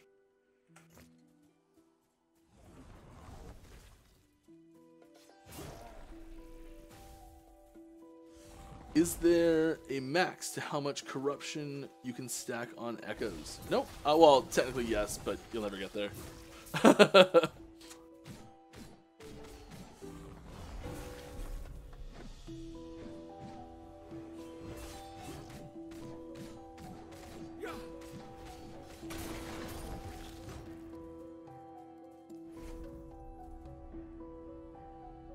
What is the goal with Tempest Strike? Yeah, because the goal is to fix it.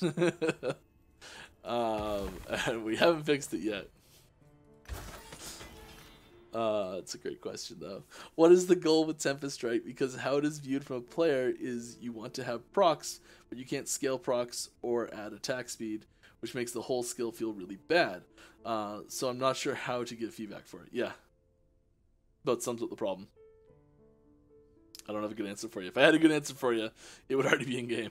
Do you think the Canucks will have a better or worse season this year in comparison to last? I hope that it's much better, especially they got ravaged pretty hard by COVID.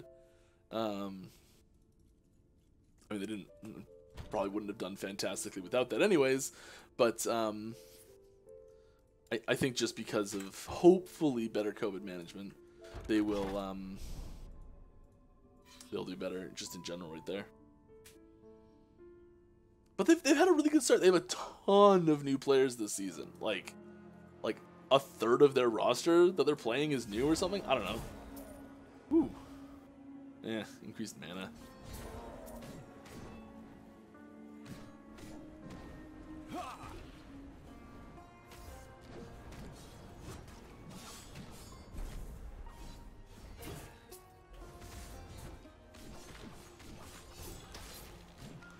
Just crushing it. Just crushing it. I throw my sword on the ground, stomp on it a few times, and somehow I'm doing more damage.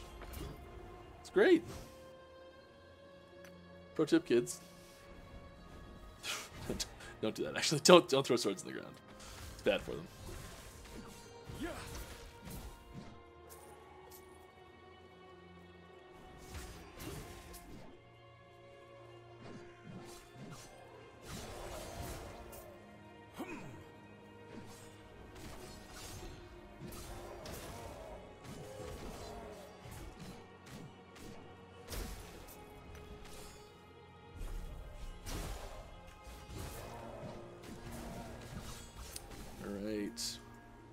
COVID is a good excuse for the Canucks sucking lately, to be honest. Yeah, they needed an excuse. That was a sad couple years. Like, we were so close. Game 7 of the finals. I remember that day. It was the longest walk home from a bar of all time. Oh my god. The 2007? No, it's too early. 2014? I don't know when it was. Somewhere in between those two.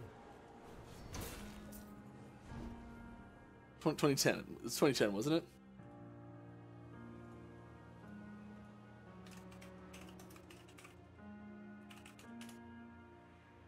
$2011. Oh, that sucked. Apparently that wound is still open. I did not know.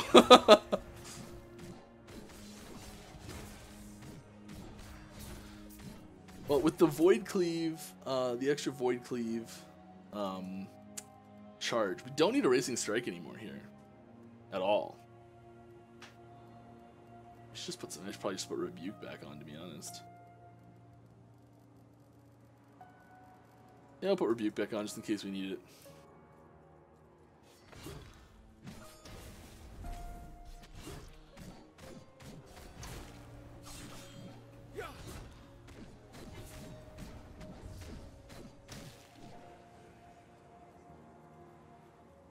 Still rooting for the Leafs there, Quiet. Good luck.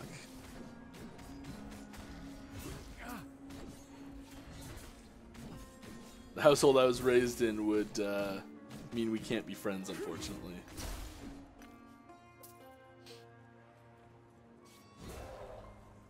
The only rule is it doesn't matter who you root for, as long as it's not the Leafs.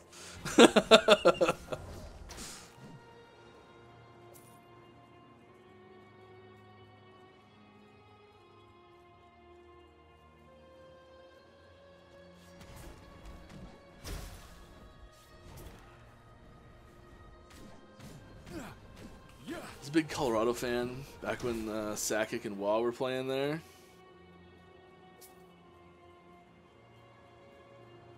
It was less about Colorado, more just about Sakic and Waugh. And I've gone the wrong way again. Guys, why don't you tell me I'm going the wrong way? Jeez, ugh, come on.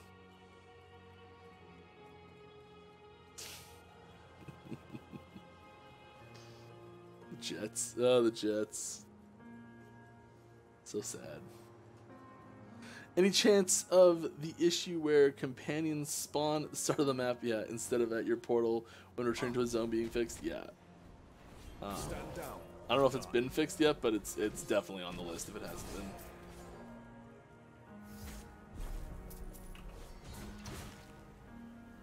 Because that one sucks.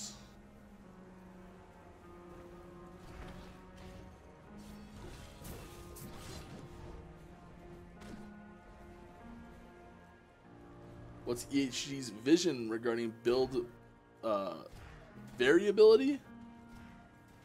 Will we ever see minion sorcerer builds or full reflect builds, or are we confined to certain builds with slight possible adjustments?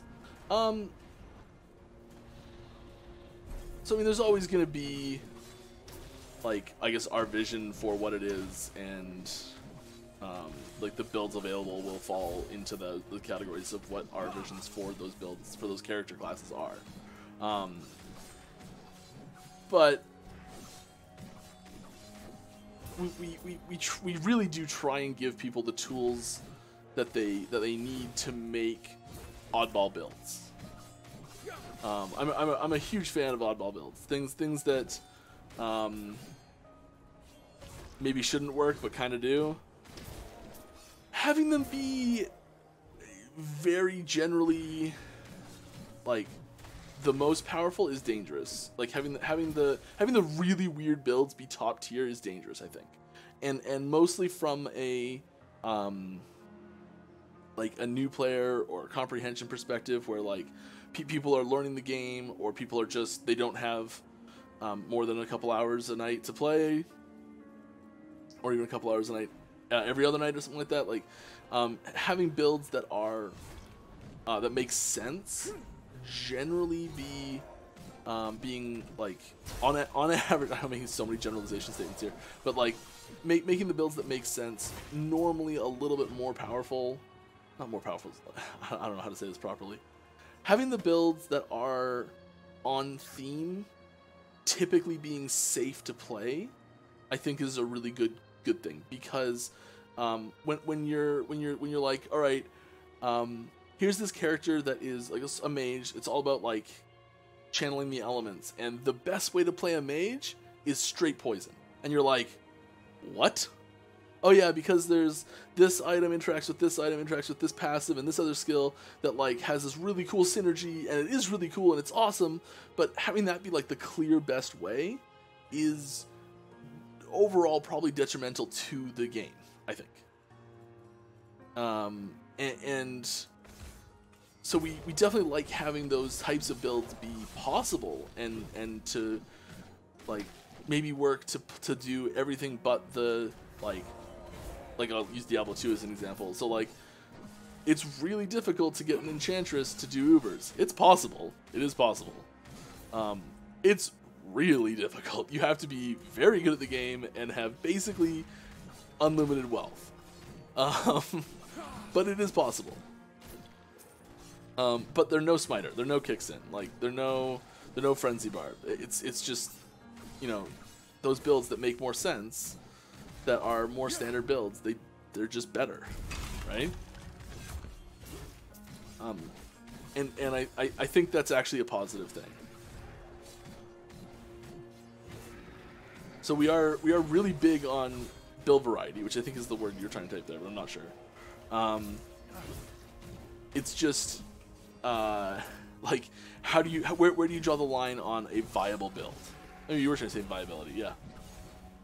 So like, yeah, where do you draw the line on a viable build? Is it something that can do all of the normal monoliths? Is it something that can do all of the empowered monoliths? Is it something that can do Corruption 200 Shade of Orvis? Because those are all different measuring sticks, different benchmarks. And I don't know if one of them's necessarily a better benchmark to use or not. But the definition of viability is going to be a nebulous term for a long time.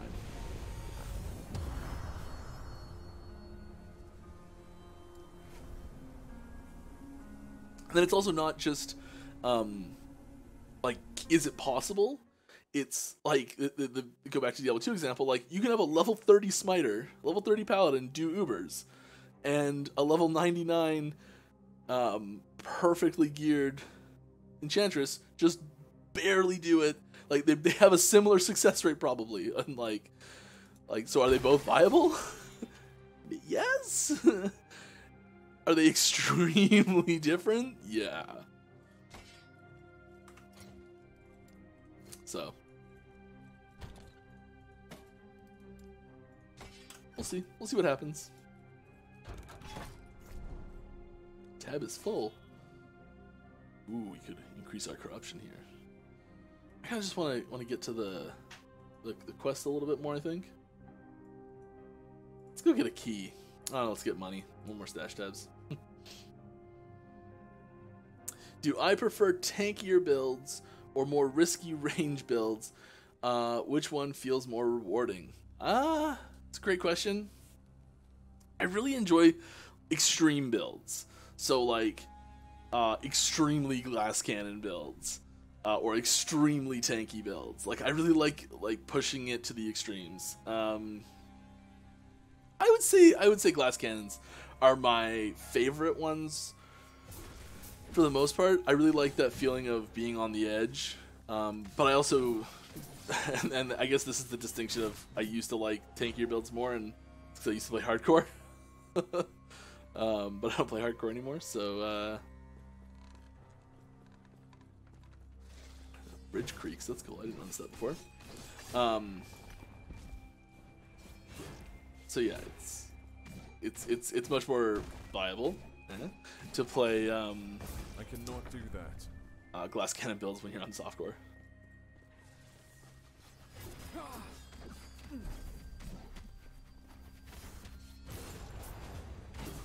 dang. Let's get that move speed and void damage. Yeah.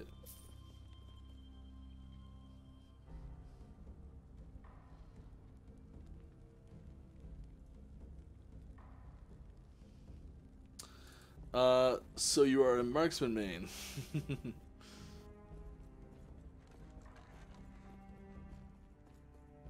Well, like, so I've, like, back to Diablo 2 again. I've been playing. I have my Sork and my Smiter. One of them is extremely squishy. One of them is extremely tanky.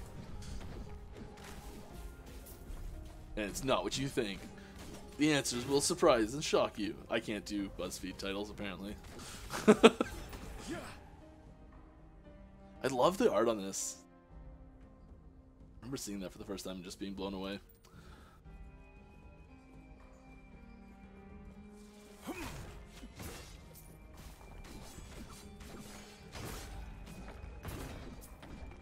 I'm really excited for the ailment tracking at the top of the screen next patch. Guys, like going from the test builds to this, like not having that, it's such a big difference. Like it's so surprisingly important. Like I you know it's important, and like we wanted to do it forever. This was not a like we decided just finally to do it because got off our butts. It was a technical problem that made us not be able to do it. But like it had a bigger effect than I like. No one was standing in the way of it, design from a design space, but and I was definitely pushing to try and make it happen.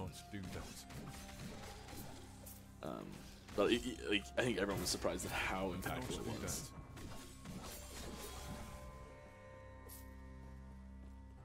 What does the ailment tracking mean? So like when you apply, so the health at the top of the screen, when you apply bleed, it shows a little bleed icon, and when you apply poison, it shows a little poison icon.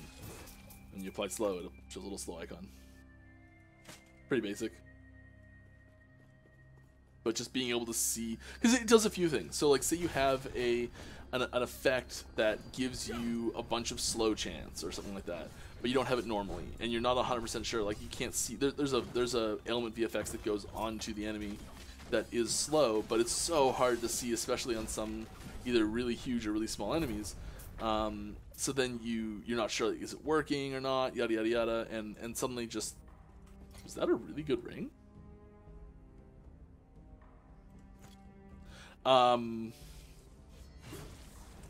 So suddenly just having that little bit of extra clarity is really useful for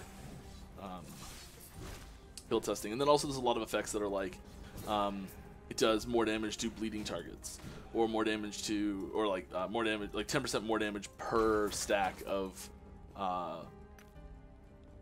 slow or something. That's be a terrible stat, really, but you know what I mean. Like there's a lot of stuff where having that information will really help you actually eke out more deeps, because you'll have more information to do what you want to do. Any plans to make items in inventory more detailistic, bigger, like when you put them up in the crafting window?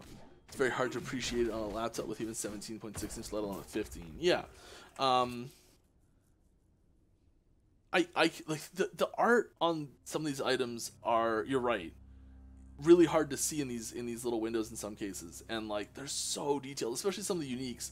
Like, just get blown away. I mean, the big one that always comes to mind is those gloves, the Ravenous Void gloves. Like, yeah, they're gorgeous, and I think having a way to view those in a little bit higher quality would be really good.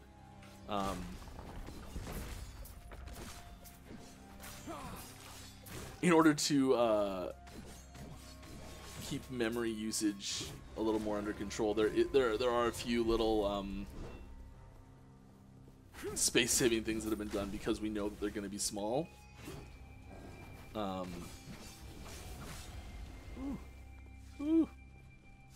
that bad, actually.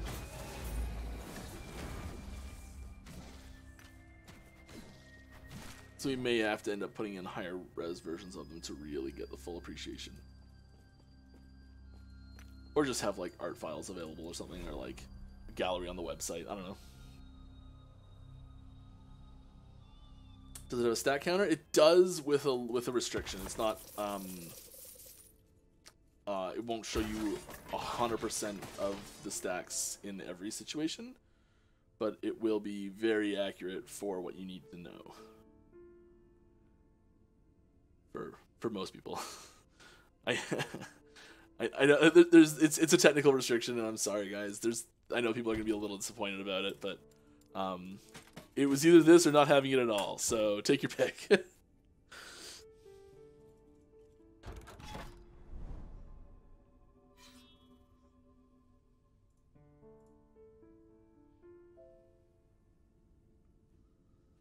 I still don't understand what I mean by ailment tracking. Can you hop on the dev client and show us?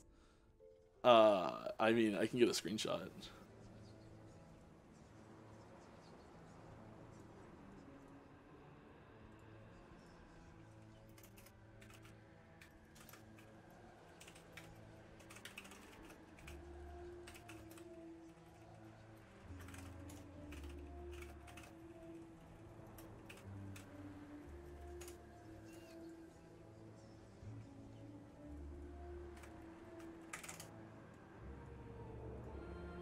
Are there any new normal weapons coming out soon? Yep, next patch is getting, one of the classes of weapons is getting a whole new set of models, 2D art, stats, all those things. Technically there will be one more base than exists now as well for that class. Or for that weapon base type.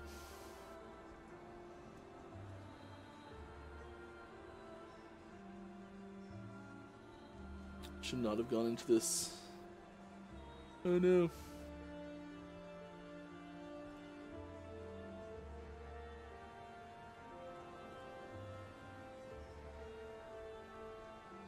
I put that I totally put that the goal ends in 2011, didn't I?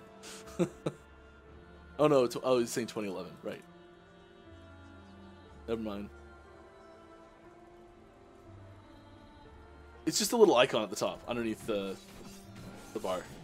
It looks exactly the same as when you get a thing applied to you at the butt down here, except it's up there. It's exactly the same.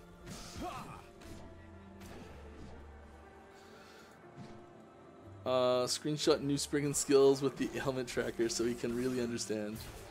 That'd be pretty cool, wouldn't it? Is multiplayer at the back of your mind whenever you make skills and trees, like how cooperative it could be at multiplayer? Yes. There is some element of, like, how is this going to play in multiplayer? Quite often what we do is we try and make it, like, because we know a lot of people, even when they're playing multiplayer, they're playing on their own, right? So we want to make sure it's fun and feels good and works in single player. And then we'll take a look and we'll either, like, maybe add a node that we're like, this is a multiplayer node. Like, it's terrible in single player, but like just one extra node in the tree. It doesn't actually take anything away from single player to have it for multiplayer. Or we'll, like, you know, tweak something if it's like, well, this is just gonna be broken, overpowered in multiplayer. We just can't put that in. That's pretty rare that happens, but it does sometimes. Yeah. Doesn't have that big of an impact, really. It's rare that there's any actual. Like, usually what we'll do is we'll do a check. We'll be like, anything break here for multiplayer? Nope, good, moving on. And then sometimes certain skills do need to be adjusted for multiplayer. Lunge is a good example.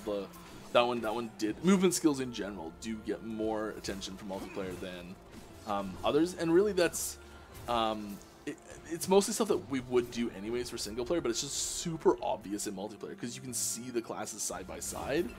And you can be like, okay, well, Sentinels are 3 times faster than Sorcerers, so we should do something about this. You know? Okay. Come on, get there.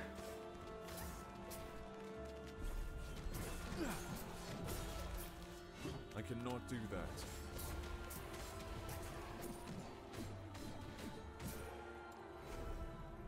And we're there. All right, that's the end of the stream. For me, we're at 2 hours. You all have been wonderful. Let's see if there's a quick question here I can answer at the end just to round things out. Is the idea to keep adding more weapons every new patch? No.